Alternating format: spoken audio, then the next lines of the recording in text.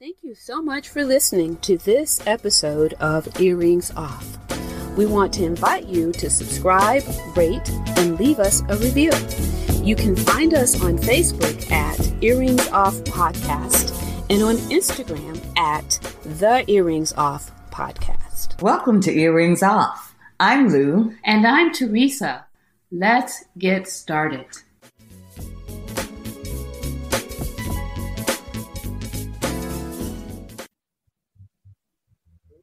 Well, hello. Hi there. How are you, my friend? I am doing well.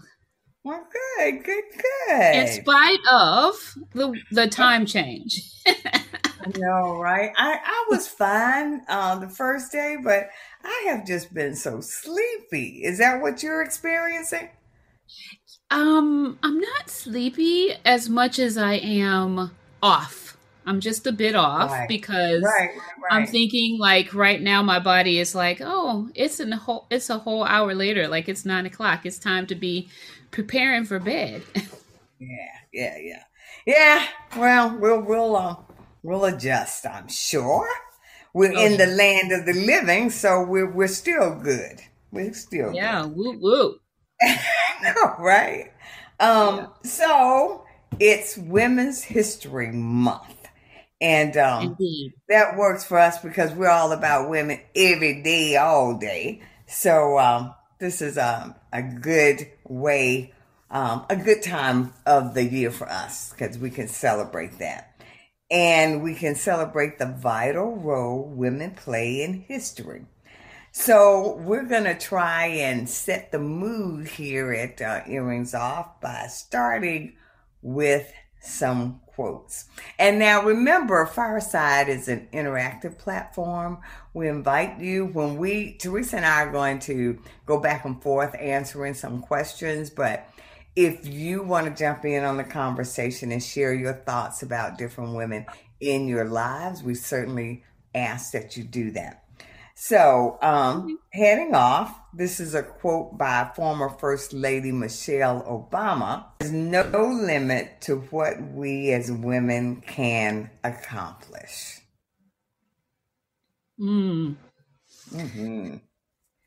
So do you buy into that one, or what do you feel about that quote? Yeah, I like it. I like love it too. Yeah. I like it. Yeah. So it's so inspiring. You know? Yeah. I saw something in the news. I saw something on the feed where this teacher was saying that she got an email from a parent and she had some trepidation about opening it because, she thought it was going to be something about her teaching or some complaint, something she'd done. And she said when she opened it up, she, I think there was a message. The parent said that she took her daughter and some friends who were in this teacher's class to the movies, and the girls were talking about how this teacher inspired them, made them feel good about themselves, and just encouraged them. And she said that just made her weak. So, yeah, I love it when we remind girls and women that you can accomplish what you want to do without limits. So, yeah. Right. Mm-hmm. Okay, each time a woman stands up for herself, possibly without claiming she stands for all women. Maya Angelou. Yeah. That's a good one too. Mm-hmm. Yeah. Because, it's not just about you when you take a stand or when you are pioneer and try to blaze some trails. That's right. Yeah. You're making it easier for the next folks and making it possible for the next group of people. So, yeah. I like that. I love this next one by late Supreme Court Justice Ruth Bader Ginsburg. My mother told me to be a lady, and for her, that meant to be your own person, be independent. Yeah. Because, many times we've been told being a lady is to be quiet and to demure to the men and not have an opinion. But yeah, I like I that like quote. it. Well, this next one comes from a young lady. I raise my voice, not so I can shout, but so that those without a voice can be heard. We cannot succeed when half of us are held back. Malala Yousafzai. Yeah. Yeah. All right, so this next segment, Lou, we're going to get into those questions you said you were talking about earlier about them possibly being interactive. So if anybody wants to join in and share something, then please do. We encourage it because, it is an interactive platform. Yeah. I'm going to start by asking you, Lou, to name one woman you are grateful is in or was in your life. Okay. Well, and these questions, of course, come from longwalks.com. So if you're interested in seeing them, please go to their site. But, of course, you have to start with your mom. I don't care what happens. So I want to give deference to her, acknowledge her for all of her wonderful things, my mom. But this is a hard one when you talk about naming a woman that you're grateful for, that's been in your life or was in your life. But I've had so many amazing women pour into me and role model for me. But the two that readily come to mind, and I think about, for me, the workplace and the career. And I learned a lot about my management style from two tough female directors. One was Muriel Felder, my former director of social work. And I met her on my first job, fresh out of graduate school. And she hired me to be the chief social worker. And I led a large team of social workers. I was actually the youngest one on the team. And the other is Edna Keys Chavis, who was the city clerk for the city of Richmond. And Edna hired me as a deputy. And what I guess what I'm grateful from them was that both of them were the first women of color to hold their respective positions. Nice. And they each had very high standards. They were very good at their jobs. And they were the kinds of managers who could hold their own in high-level meetings, but they could jump right in and do any job that was required, any task that was required in their area. And they were very, very smart women, and they were the kind of woman that would let you know they were rooting for you. But they didn't let me off the hook when I screwed up. I'd get called into the office and we'd have a conversation, but they were kind enough to walk me through the steps so that I understood, okay, this is where the misstep was made. And so you learn from that. And it was a safe environment. Both of them were safe environments for them to learn and for me to learn. And I can share a story about Edna because Edna actually survived a very abusive marriage. She left with just the clothes on her back and her daughter. Wow. And I can share this because she shared this publicly when she was awarded some honor. And she started at the bottom and rose up through the ranks. So through Edna particularly, I learned about how you can persevere and you can overcome. And so those were just two women that I was just blessed to know and be mentored by. So what about you? Who are you grateful for having in your life or that you've had in your life? So a lot simpler than that. I mean, those were amazing. That was amazing. Well, it's an hour show, Teresa. It's an hour. I'm just saying. Okay. But I said, of course, my mom. And, I have had some women to come into my life recently in my career, but early on, it's always been all men. So yeah, because of the field that I'm in or whatever. But yeah, it was my mom. Yeah. That was it. And for all the obvious reasons, just her grace and her support no matter what. And so it was just that one little simple. I know that it's an hour show, and I have more to say on some of the others. Okay, let's hope you do, folks. Let's hope so, folks, because I want you to just witness firsthand what I'm dealing with. We have an hour show, and Teresa's answer to the first question was maybe a minute, but here we go. Not even a minute. No, not even a minute. But don't worry about it, folks. We're moving right ahead. Okay. All right. So Teresa, we're going to start this next one with you. Yeah. You got something on that? A little bit, just a little. Okay. All right. Here we go. Lord help us. Yeah. Name one woman whose style you like. It can be her fashion style or something about the way she carries herself. So, was that your mom too? No, I didn't. I could have used her for all of them, but yeah, no, I didn't. I didn't do that. No, it wasn't. I'm talking about. So there isn't just one person, because my style that I like, is more classic.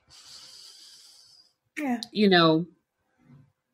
Timeless classic, right? Yeah. So I see it in many women.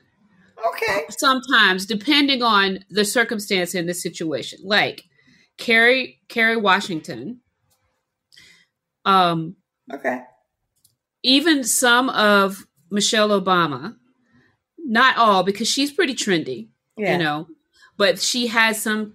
I have seen her in some, like the piece of her at the White House right now. That photographer, that artist rendered of her. That style is classic, but I'm basically the style that I have is basically neutral, Black, and simple. Okay. So it's hard to think of just one person who has the same kind of style, but I see it in many women that are like many movie stars, and like on the red carpet, you see some of the women who wear the traditional style, but I don't have just one woman, but I see it quite often in Kerry Washington. Okay.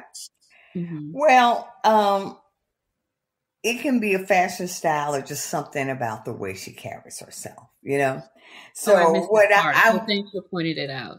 Well, that's why I did, but help us, Lord. But anyway. But I can still say that about Kerry Washington too. Yeah. So she carries herself very well. Yeah.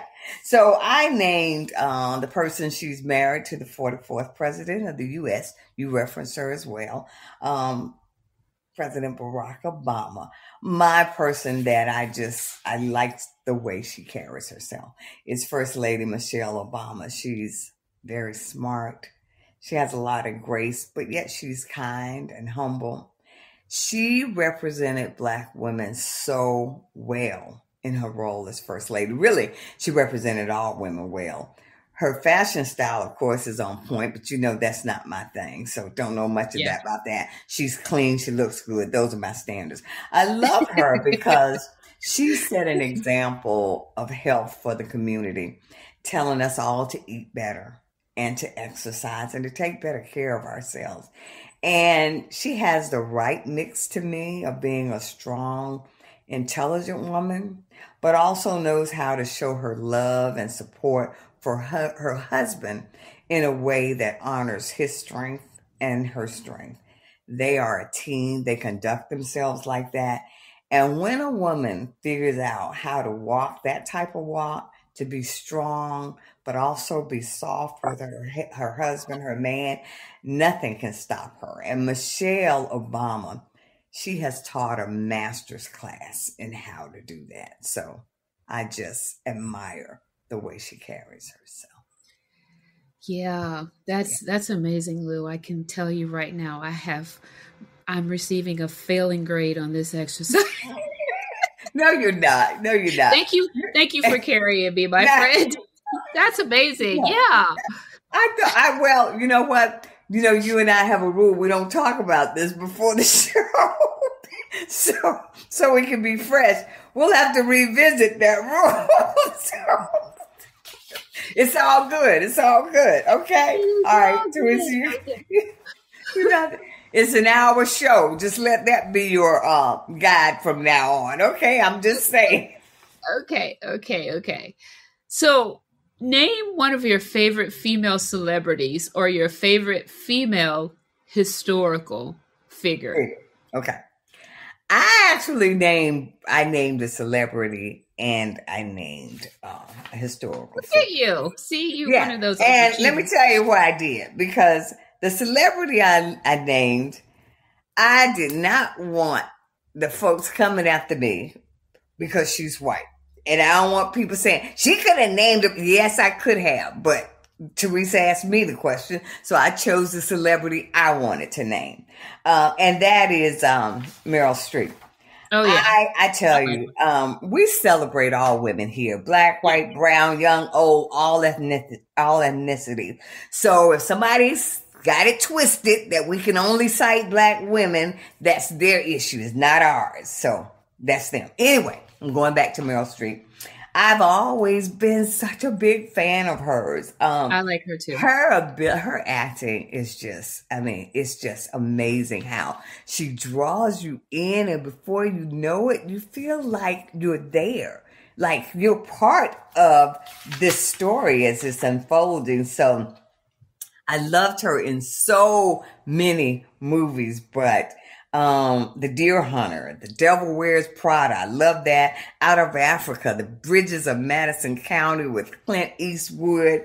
I'm telling you, I love her acting style, and I gained even more respect for her when former President Trump came after her, and her response to him was just delivered in such a classy way.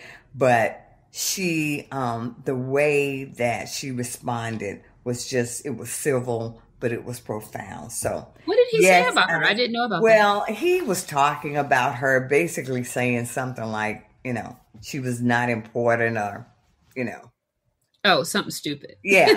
And he was just not a fan because she was challenging him and the way things were. And her response was not mean-spirited, but she said what she needed to say in a respectful manner, in a manner that everybody knew, yeah, she's right. So again, I'm a fan of Meryl Streep. That's not to discount anybody else. So don't send me any nasty emails, because quite frankly, I'm not interested. So there you go. And do you want me to do my historical figure? Yeah, please. Yeah. Okay. Yeah, go ahead. Now, I chose a historical figure. My person is alive. I didn't know whether they had to be dead, but they said making history. And so she's making waves and making history. Michelle Alexander is an American writer and civil rights activist. She's best known for her 2010 book, The New Jim Crow, Mass Incarceration in the Age of Colorblindness. She talks about something that we know to be absolutely true, and that is that Black people are put in prison at a higher rate than other races. And she talks about the impact of a felony conviction on people getting out of prison for the rest of their lives, and how they're impacted by not being able to get a job, not to be able to attain stable housing. And so it's no wonder that they end up back in prison. So I tell you, she just did a masterful job. So she is making history and making a difference. Yeah, so I thought of the traditional, when I thought about the historical figures, I thought about all of the ones that we know about, Shirley Chisholm, Maya Angelou, Angela Davis, Sojourner Truth, all of them, Madam C.J. Walker, Rosa Parks, the list goes on and on. But I decided to feature a celebrity. Okay. And one that was in the news recently, because I didn't watch the Oscars, but apparently people felt that Angela Bassett's response to her not winning was a snub of the woman who won.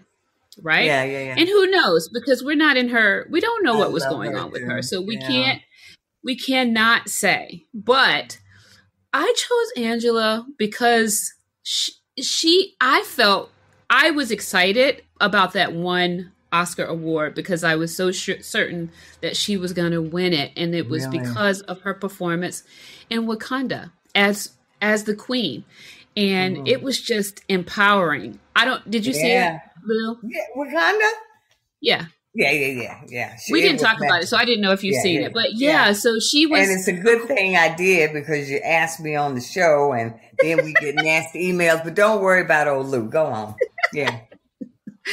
She was just phenomenal. I felt her power in that when she was in front of that, what appeared to be some kind of a Congress, a group of other leaders, and standing ground for her country, and that performance was just amazing. And I'm just going to say this, and this might get us some letters, but I also saw the other movie, Everything All at Once. Oh, you did? I did see that, but Jamie, I didn't even remember that Jamie Curtis was in it. Really? I didn't see her. I don't remember her role in the movie. But so I was disappointed because it was her role was forgettable, where Angela Bassett's wasn't. But Angela Bassett, I did know a little bit about her. She is a highly respected and talented actress known for her dynamic and powerful performances on stage and on screen. She has been praised by both critics and audiences for her ability to bring depth and nuance to a wide range of roles, from dramatic to comedic. Many people, including me, admire her poise, her grace, and her strength. She's beautiful. And she's beautiful. And she's so fit. That's the other thing that I love about her. Right? Yeah. So in addition to her acting career, she's also known for her advocacy work, particularly in the areas of health and education. Did you know that about her? No. I didn't either until I looked it up. She is seen as a positive role model for women and people of color, and her success has inspired many aspiring actors and artists. Yeah, she's amazing. She is amazing. She really should have won an Oscar for What's Love Got to Do with It. What's Love Got to Do with It? She was absolutely robbed of that. That was crazy. Let me tell you something. I back in the day, I just was not into movies at all, but I went on a date to see that movie. Mm-hmm. And it was the first time that I went to the movies. I don't want to say it was in the hood, but it was all Black people in the theater. Mm-hmm. And when I tell you I had never witnessed folks talking to the screen before, oh my goodness.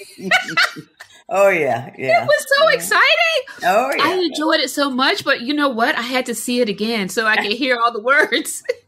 Right. But that performance was amazing. Oh my goodness. And I think that might have been. That was years ago, and she was super fit then. Oh my gosh, even more so. Yeah. But I think that was my first introduction to Angela Bassett was that movie. Mm-hmm. Oh my God. Mm-hmm. Yeah.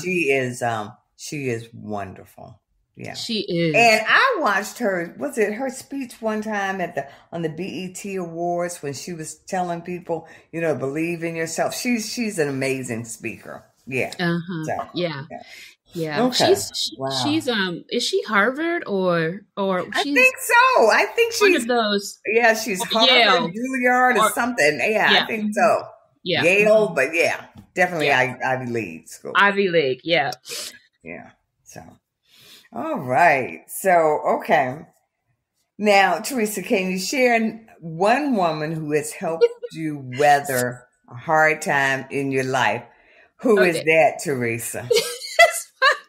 Okay, so there are many because it takes a Do village. they have names? Let me tell you something. Just give me a second, okay? So it used to be, honestly, before this is going to sound pretty silly, but it's true. And this is the first thought that came to my mind. And it's my mom. And as soon as I had a child, right? And I share everything with my mom. I mean, everything. But once I had a child and I dealt with those, growing teenage years, growing up, and even now, I taper. I don't share everything with my mom because I know how stressful for her it can be to hear bad things that are going on with me. And so it made me becoming a mom made me realize that I just can't tell her everything. So, but like I said, it takes a village. And I right now, most of my burdens, I lay them on my good friend and partner, Lou. And I lay mine on you. That's what makes the magic work. That's what helps us. Thank you so much. And thank you, my friend. It's a safe space. Yeah. Yeah, I hear you. Yeah. So, but yeah. And, yeah. I get that. You don't want to worry her. Yeah. Well, I tell you, I like you. I didn't have one woman, but I just have to say my sisters and my sisters-in-laws, because my sister-in-laws are like sisters to me. And, if something major happens, I run right to them because I know, okay, they're going to give me their best take on things and they're going to be supportive. So I've just been blessed with good sisters who are like best friends. And like I said, my brothers married amazing women who are like my sisters. And I call them sister, So and I feel that way about that's them. So amazing. I love that. I really think that's amazing. So I'm thankful for that. Very, very thankful. So okay, so what's the next one, Teresa? What is the one thing that can empower women? I looked at that. When you hear one thing, it's so much pressure to come up with one thing. But I really believe the way you become empowered you become an empowered woman is being selective by who you have in your circle, who's in your ear. Mm-hmm. Because if you have people in your life, in your inner circle, that are in your ear, in your space, who believe in you, that you grow into that, and it sort of takes over who you are because you believe it. And but if you're having people that are putting limits on you and subtly communicating to you that you're not capable, or you need to defer to them, or you don't know what you're talking about, that chips away at who you are. It chips away at your strengths. So I just think being empowered, not that you are dependent on someone else's opinion, but it helps when you have people saying, yeah, good move. Wow, that was pretty. I believe in you. Oh, you did the darn thing. That kind of support is critical, I think, to you walking in your fullness. I really do. That's just me. Yeah, and I couldn't. I had trouble with just coming up with one thing too, but where I landed was education. Oh yeah. So that's a good one. When women are educated, that just we just have more access to information, opportunities. We can make better informed decisions about our lives. It helps us with our critical thinking, our confidence, and our self-esteem. That's true. So but I also thought what you were saying, I believe, is that we need people to see us. So I thought we need to be. The other thought was we need to be seen and acknowledged as such, right? Yeah. So, but yeah, that was what education was my big one. But I had a subnote about being seen and acknowledged, and also just when it comes to healthcare, that we're treated equally, equal access to healthcare. Mm-hmm. Yeah. Because those are big ones. They're huge. They're huge. So, yeah. And okay. Is this what would make the future better for women? I think it's much of the same, right? So I said the same thing again with education, money, economic empowerment. Yeah. I said basically the same thing. Just making sure that we have equality, that pay, promotions, abilities, all of that. Develop programs to include, develop programs to encourage inclusion in different types of careers and spaces. But I think that's essential. But one of the things I thought about when we talked about that governor's race in your home state in Georgia and Stacey Abrams and how the numbers split, if we would stop fighting amongst ourselves, if we would realize that we're stronger together, we would do much to move the ball forward in terms of women's rights. You and I talked about Roe versus Wade, and I saw something pop up on the screen before we started this show where South Carolina is thinking about having giving life sentences for anyone getting an abortion. I didn't really read it, but my point is that we just see more and more of us losing our ability to have control over our lives. And if we continue to focus on separate issues rather than saying, okay, can we find common ground?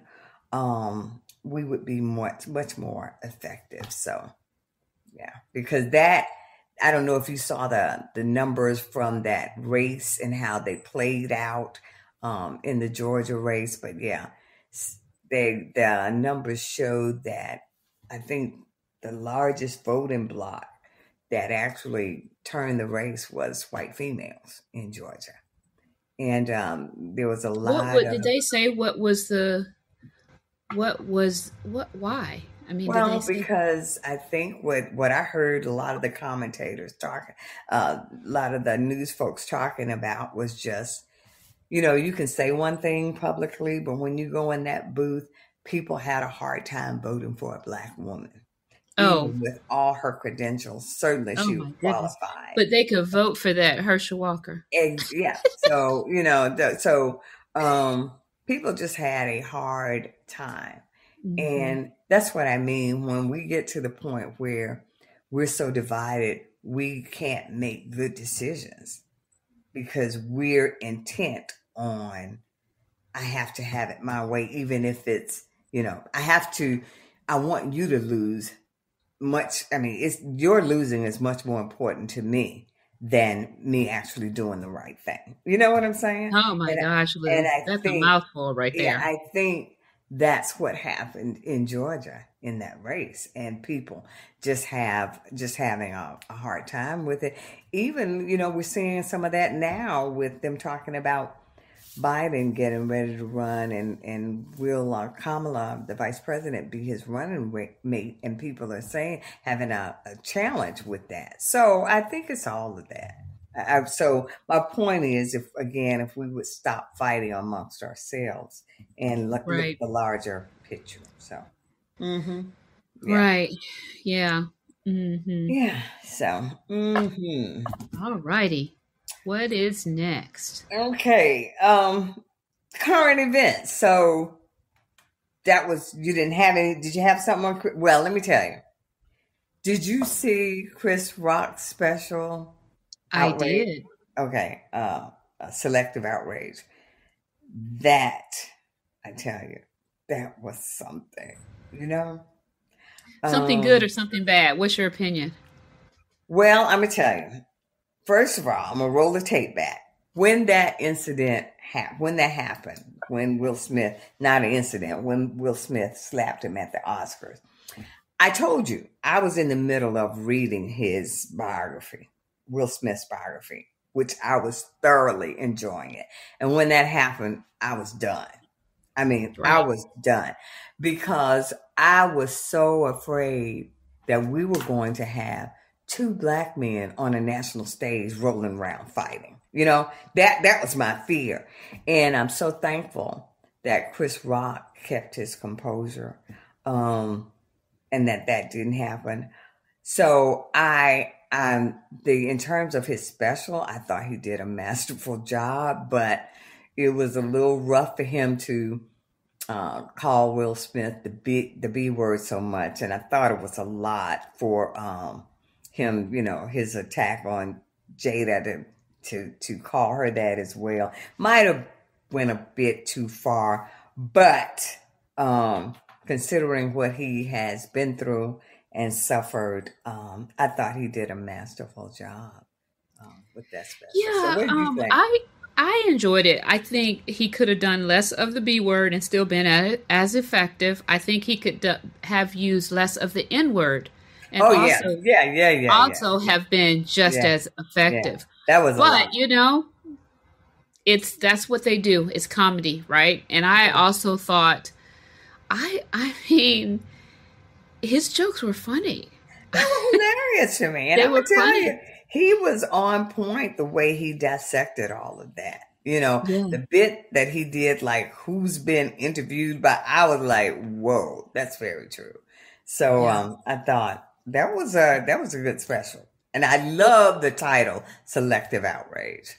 Yeah. Oh my goodness. Yeah. That was good. Yeah, that was. But I've since spoken to quite a few people about it, and most recently, you know, my book club. And it was kind of split down the middle. Like some people felt like he needed to just let it go. You know, just stop talking about it, for Pete's sakes. Stop bringing it up. Someone slaps you like that. You're a public figure. It's impacted you. I mean, really, and let it go. As a former social worker, I don't ascribe to that. Mm-mm. Yeah. Not in any way. So, and then I don't know if that's even healthy, but anyway, go on. Yeah. And then some others felt like, you know, took issue with the fact that he got $40 million to do that episode. I applaud him. I like the way he handled that he refused to talk about it until he was paid. Bravo. Bravo. And if that makes him feel better, I would get up there for a little less than 40. You think? But I mean, that was just a horrible thing. So that he endured. So I get what people are saying, let it go. But he didn't say anything all this time, you know, and he chose his moment. He's a comedian. So I didn't take issue with that. Like I said, I did take issue. Like you said, the N word, that was too much. And the B word, and went in a lot on Jada. I just thought, okay, it was a lot. But yeah. But and I see, the thing about it is, I guess we learned some backstory because he said it all started with her. You know, it's still all that piece of it really kind of didn't make sense to me. I know, it just confused me as well. I'm like, really, because of that? But Teresa, when I tell you, I was reading his book and it was so good. It was the kind of book that I don't even want to finish. It was just that good. But after that happened, I was like, okay, I'm not reading that. Did you say it was an autobiography? Yeah, and I said I don't want to see him in anything anytime soon, if ever. I'm just not there. I just cannot, because for the community. Like I said, I thought that was going to be the spectacle that we saw. Two men of their caliber and stature fighting like that. And I mean, not pretend like a movie, but I was, oh my Lord, my heart, it was just beating. I was so afraid. So. Yeah, and somebody said, okay, so if your mom says you're not to fight on TV, certainly she also told you not to call a woman the B word. Yeah. Well, to that I say no disrespect to mom, but mom probably hadn't been slapped like that. So, yeah. I told you the story. My mom, I probably got bad parenting, but when I was bullied in middle school and thought I had a comrade in my mom, and like most kids do, and run home and tell her, she was looking at me like, "Oh, you're gonna be fighting tomorrow because you better not come in here and tell me that." I was so shocked to hear that story. That's the kind of bad parenting I was raised with. And that's why every response doesn't begin with mom. No, I'm just kidding. Loved her dearly. Loved her. Yes, I know you did. Yeah, but seriously, that's what we dealt with. But anyway, okay. Teresa, the big news. Okay. For our state, we elected the first female state representative, Jennifer McClellan, previously state congressman. McClellan was a state senator. She now holds the seat previously held by U.S. Representative Donald McKeeston. We wish Representative McClellan all the very best in her role. The best. Making history. Current event and making history. And she has done a wonderful job thus far in her legislative career. So I know she is going to do some great things. I'm excited. That's exciting. That. Yeah. So, but Teresa, let me tell you, I saw something. I know you're going to be interested in it if you haven't seen it already. Okay. I saw recently on CNN that AI, artificial intelligence, detected breast cancer 4 years before it developed. Dr. Larry Norton, the medical director at the Lauder Breast Cancer at Sloan Kettering, said that this technology has been around since 1990s, but it has improved so much that it can catch things that a human radiologist, can't see, but it tells it, look at this more carefully. And it's called computer-aided detection. Yeah. Did you hear about that? I did not, but I know about AI and I know the capabilities of AI. Wow. I thought this is great stuff. And they had some images to show you on the mammogram how they could catch it. So I thought this is good stuff. Yeah. Yeah. So AI can be really good and it can also be really bad. Yeah. But I'm going to stick with the good tonight. We're going to not go there on the bad. There you go. Okay. So I have a story. We've talked a lot recently about folks and heart attacks. Yeah. So a lot, Teresa. Yeah, I've recently heard of a story. Well, a really good friend of mine having some issues and deciding not to ignore them and going to the hospital and catching some things ahead of time, right? So this article that I have, and somehow, Lou, I cut the title off. Okay. So I can't remember what it was called. Okay. But the article is about not ignoring symptoms, and especially when it comes to the heart. So there are 10 heart symptoms that you should never ignore. Okay. Including nausea and chest ache and being tired upon waking. So if you wake up in the morning and you're tired, that's not a good thing. Oh, I hadn't heard that. Okay. Yeah. So a recent survey found 54% of adults wouldn't guess that these symptoms were related to poor health. The nausea, the chest ache, and tired upon waking, right? A cardiologist in a hospital in North London listed other signs that could indicate your heart is in less than tip-top condition, including heaviness in the arm upon exertion. shortness of breath walking upstairs, and frequent extra and missed heartbeat. So with that one, I was like, how do you know that you're missing a heartbeat? Right. Like, how do you know? Right. So, because one thing I've been trying to pay close attention is my number of beats per minute. Are you using your Fitbit for that? Mm-hmm. I've got to start wearing my Fitbit itself. Yeah, and you and I have the same when I go to the gym. Yes, that would be a good time to use it. Mm-hmm. But I'm saying you wear yours more than that. Oh yeah, because the statistics and the data, although I'm super concerned about the fact that my data is being collected in the manner that it is every second. But you keep yours on all day. I keep it on all day and I sleep with it at night. I gotta start doing that. I take it off. Recently, I've only taken it off one night, and that's Friday night into Saturday. Otherwise, I wear it because it has helped me to sleep better and to sleep more, because it tells you how many hours you're sleeping. It keeps track of how many hours you sleep at night and how much time you spend in each of the sleep cycles. Right. And then you make adjustments according to where you're bad or good. Right. So it has helped me to have better sleep at night. And so I like it for that. And like I said, when I feel myself, literally, I can be talking to somebody who stresses me out, whom I shall leave nameless, and my beats per minute, I can look at it and see that my stress level is going up. So you immediately start to breathe deep and just calm yourself and say, this too shall pass. And immediately I can see that it's lowering. And the other thing I notice, I work from home every other week. I'm in a hybrid situation. My resting heart rate is higher in the week that I work from the office.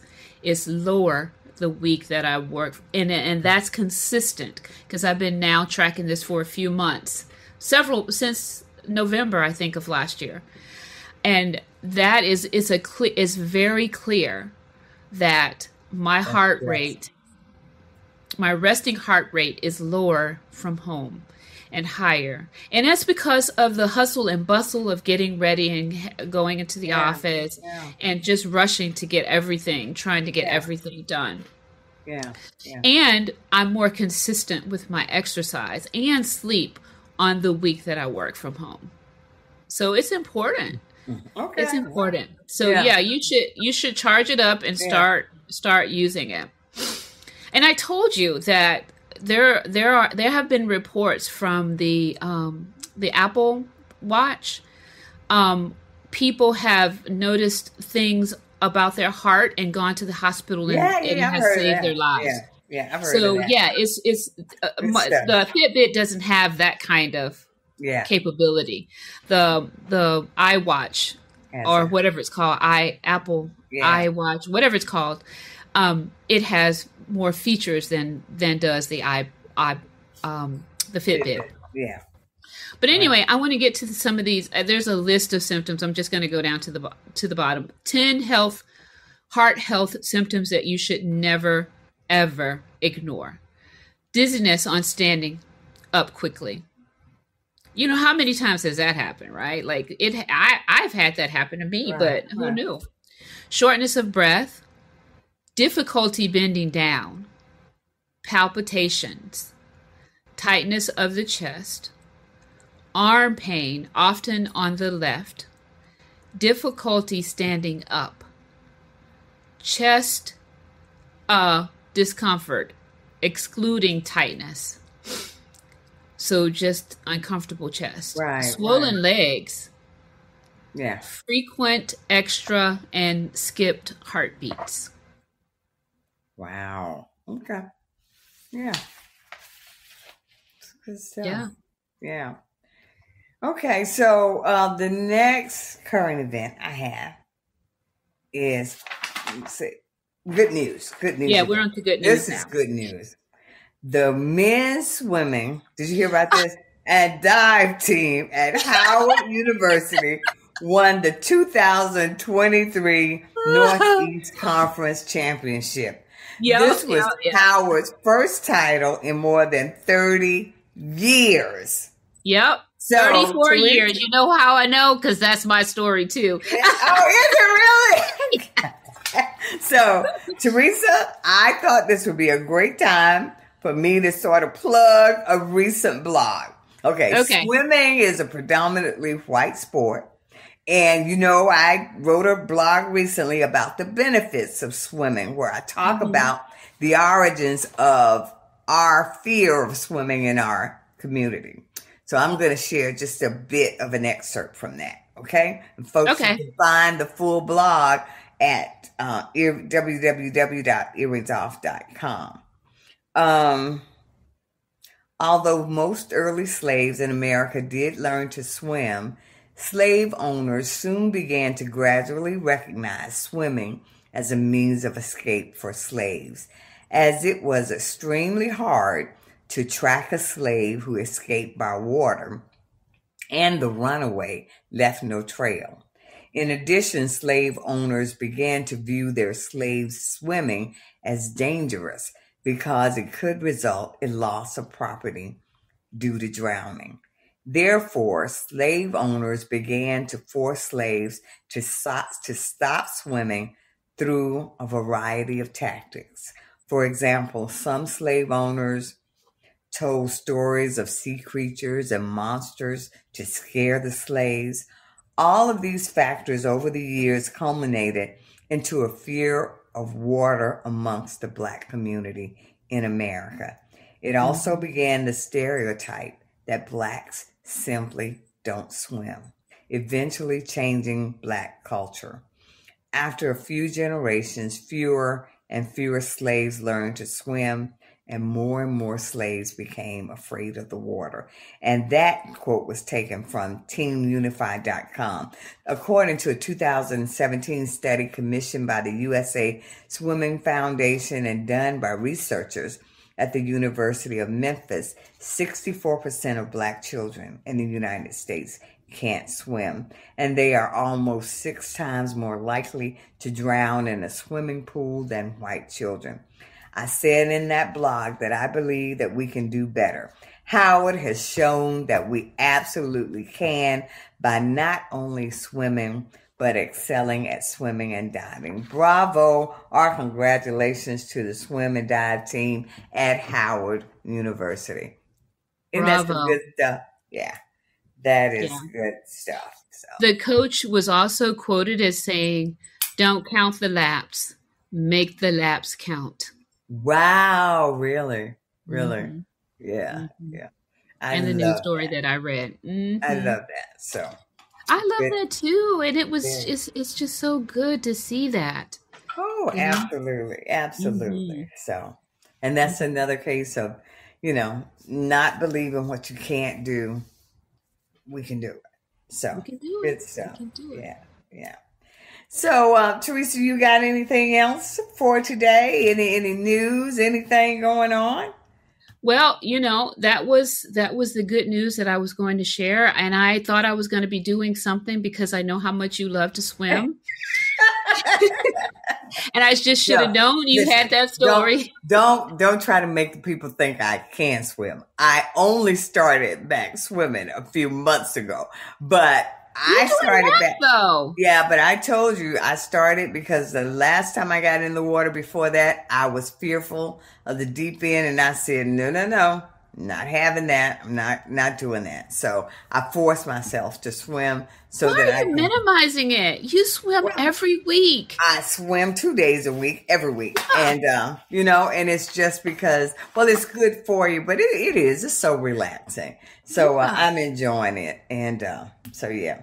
But Teresa, our next show is Saturday, March 25th at 9 a.m. Folks, Teresa thought it was 8. It's not. She doesn't even know the time of our own show. It's a 30-minute show. So please plan to join us on Saturday, March 25th at 9 a.m. Eastern Standard Time. And our next regular show is Tuesday, April 11th at 8 p.m. Yes, and we are working on a guest, and you will hear more about that. But we are excited about that. And again, we also do a weekly blog, which is published on our website every Tuesday. So I read a bit of an excerpt of one that I did recently. Teresa writes some wonderful blogs. Usually hers are about health, full with great information. So check out our blogs at earringsoff.com. Don't sleep on them. They are a quick read and they cover a lot of great topics to make sure we keep you informed so that you're armed with information to make the best decisions to improve your quality of life. Yeah, absolutely. And we invite you to share your thoughts on tonight's episode. Send us a quick email. We would love to hear from you to earringsoff@gmail.com. And also, folks, please, if you would, don't forget to subscribe to Earrings Off. And we'd like you to to rate us on Apple, to go on and review us. We appreciate that as we are doing our best to get the word out about Earrings Off. So again, thank you so very much for joining us. Have a good evening. And stay safe and take good care. Bye-bye. Bye-bye.